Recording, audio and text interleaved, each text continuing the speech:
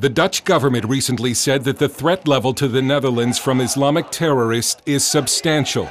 And it also says it's because of this man, Geert Wilders. Wilders is a member of the Dutch parliament and the founder of the Freedom Party.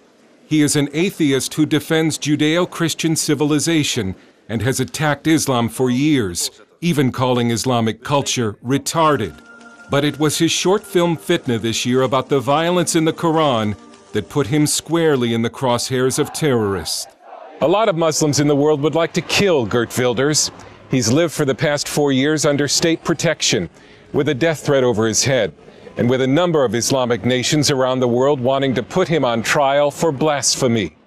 And because of the tight security around Wilders, we were only able to film him in an interview setting.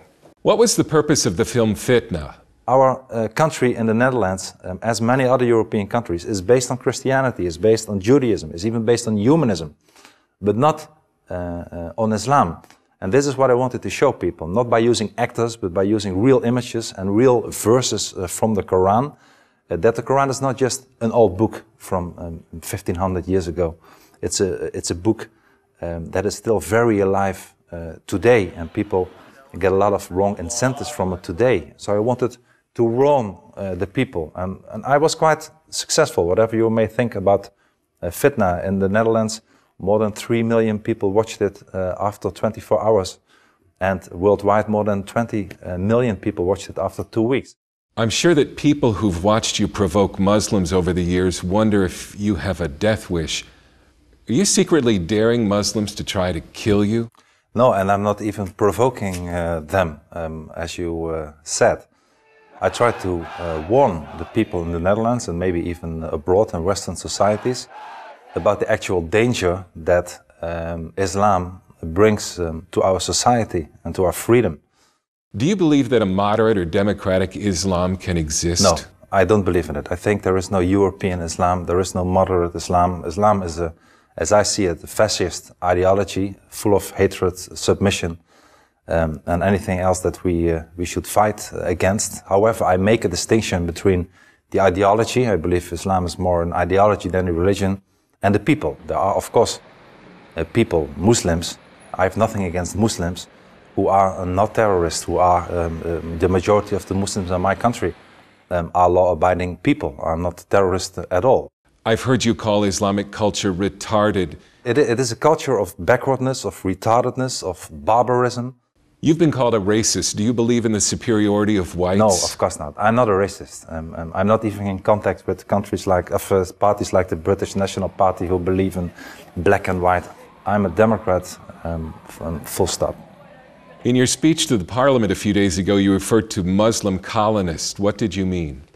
Well, people that are coming to the Netherlands to stir up problems, or who are in the Netherlands, sometimes they are even born in the Netherlands, the younger generation, and their parents or their grandparents were born here.